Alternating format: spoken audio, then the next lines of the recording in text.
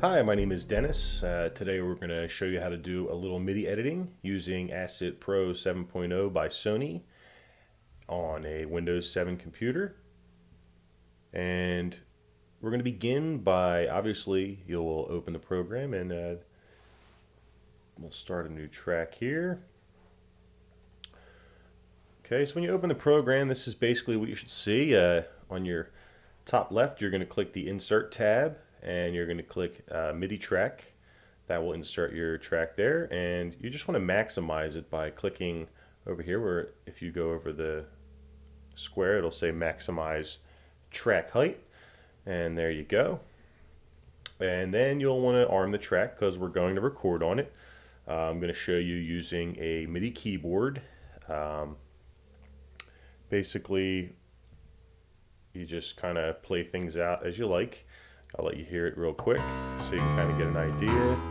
It just goes to piano default. So we will go ahead and click the MIDI output section here.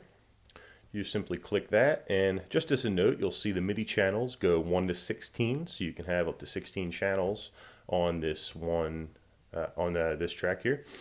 And we're just gonna keep it on 1 and click Insert Soft Synth, and you'll notice I have a whole bunch of soft synths, but your stock program will come with Sony DLS soft synth, and I think that's about it.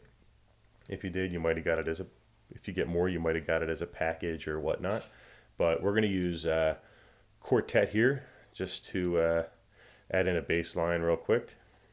So we'll simply click that, and you'll see the soft synth actually comes up, and it's this one default on channel 1 goes to a concert piano as well.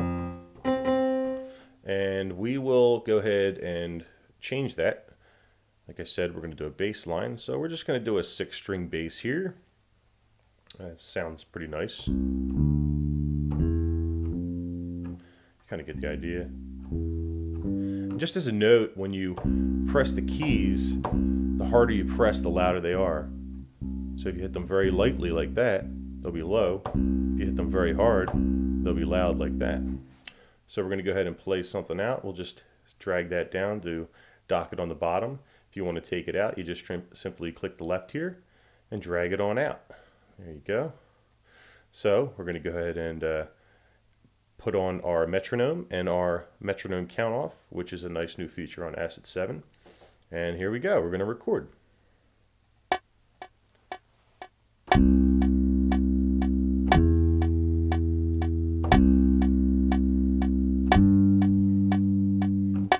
Okay, I think that's enough. We'll just copy and paste there. You'll see you want to turn off the metronome, and we're going to turn off the loop margins. And we're going to click on Enable Inline MIDI Editing. Because you'll notice that everything's going to be off a hair. The human hand tends to not be perfectly on beat, so this is why they have Enable Inline MIDI Editing. And we'll just open it up a little more so that way we can do our editing relatively easily. And you'll see when it's off a little bit, you just left click and drag it till it's perfectly to the next line. You just move this one over and this one, make sure everything is the right length, and you'll notice you can just drag things up and down whatever you like.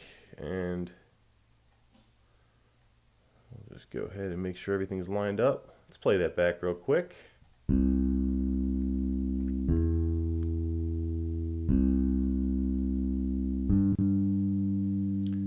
And that sounds pretty good to me. So I'm going to go ahead and get my selection tool here, left click it. And as a side note too, you want to make sure you have your snapping enabled. And I usually put it to about the 8th note, and it makes it nice and easy to move things around. If you don't, you'll notice things never line up right. You can, but it's very difficult. So basically you do is you just go over to the right of everything, left click, you'll see the box appear, and when everything's shaded, highlight it, you'll let go of the left click and then right click on the first note and hit copy. And then you'll want to hit left click on the next section of the bass line, and that's the start, and then you'll right click and paste. You'll notice everything lines up perfectly to the end. So we'll go ahead and play that back so you can hear.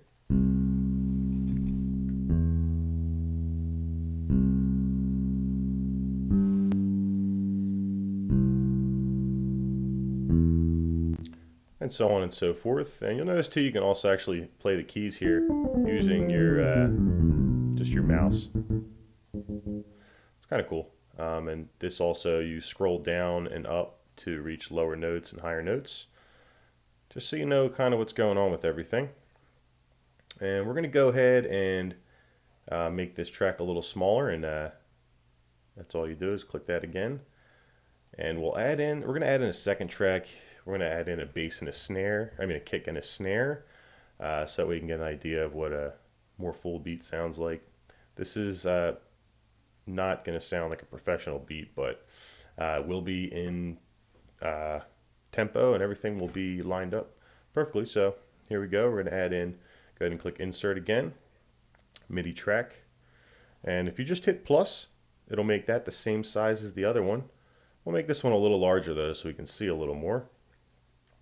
And we're going to go ahead and unarm the last track and arm this track, and click on your MIDI output section and click insert soft synth, and we're going to put in orchestral. Give it a second to load up there. It should replace this one here. Just as a note to toggle between, if you click the other track, it'll bring up the other soft synth, which is nice. So we'll click back to the second track. We'll take it out of there just so you can see what's going on with it. And we're on the first track, which is default setup as a flute. We're not going to use that though. We're going to go ahead and click a rhythm set and use the marching kit. Okay, so we're going to go ahead and turn our metronome and metronome count off back on, and go ahead and record a kick and a snare.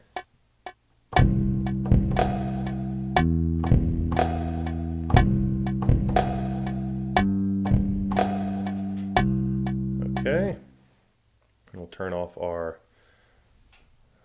metronome and metronome count off, and you want to go ahead and set this marker region so that way it lines up the same.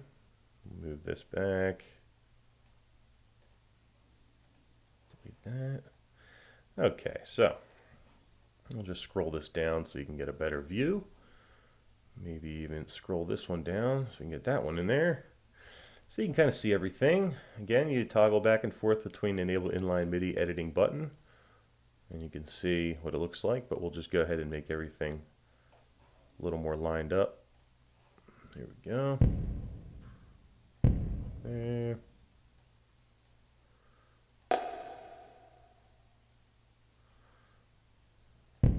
Go.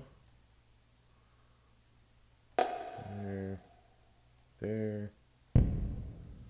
There. There. That was just me holding the key down longer. There's no need to make them bigger.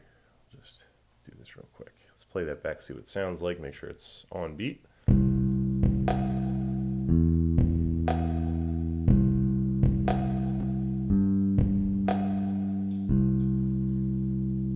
Okay, so that sounds about right to me.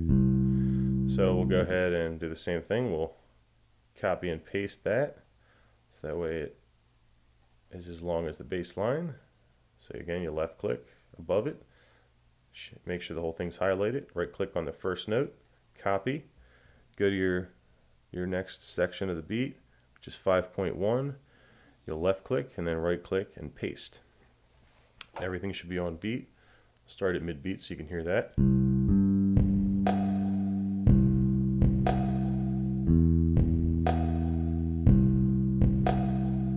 Okay, so you kind of get the idea of how to do MIDI editing there.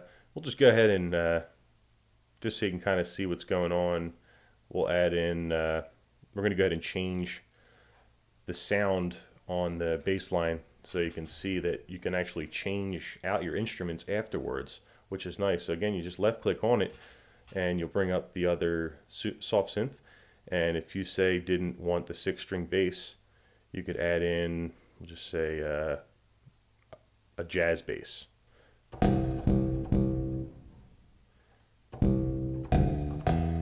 Once you unarm that track, see what that sounds like. I'll play that back for you.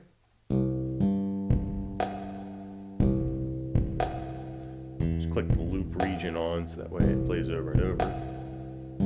And then we'll just solo out the track using the exclamation point on the top right of the track, so you can hear what it sounds like. And then we'll click back to the 6th string so you can hear the difference. Notice the 6th string sounds much better. You could even select a guitar if you wanted to. We'll do a 12-string steel. And we'll see what that sounds like with the kick and snare.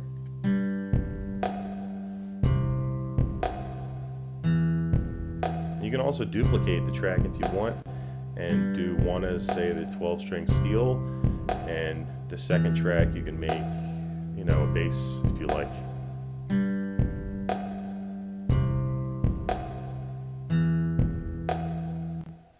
So that concludes our video. Go ahead and check me out on Twitter. My handle is @SHIF-D the Rapper.